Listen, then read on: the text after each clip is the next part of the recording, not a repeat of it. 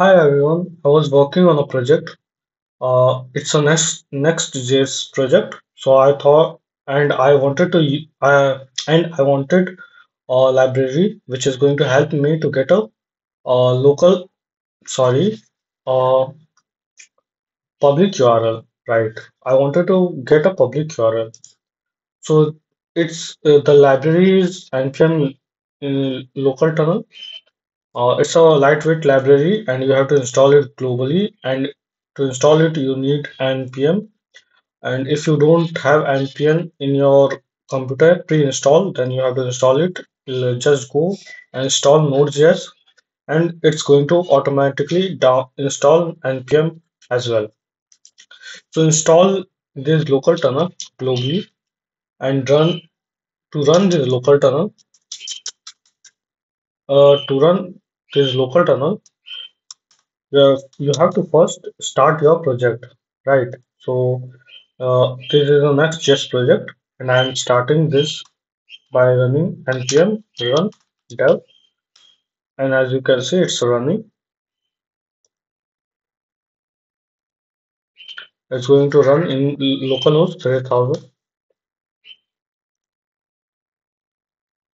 It's going to take some time. Just wait. Create a new terminal. I have already opened a new terminal and run lt dash dash port, and you can write dash p as well, dash p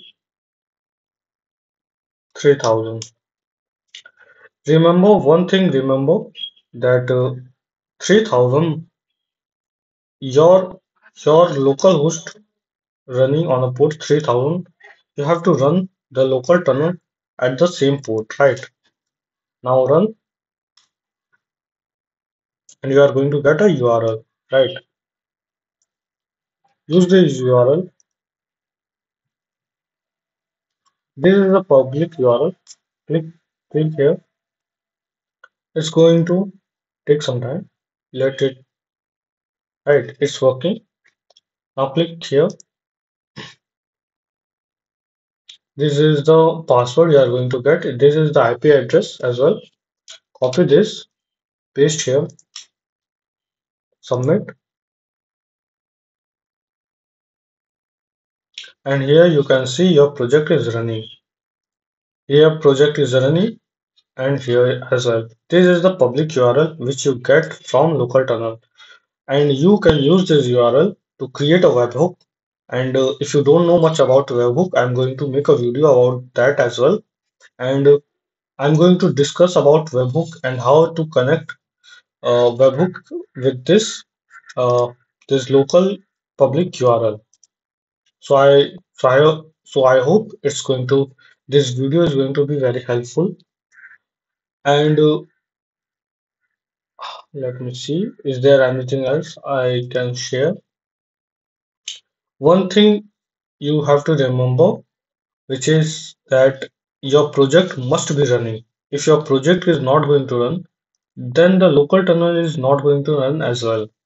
So your project must be running. If I close this local host, let's see, let me close, Control C.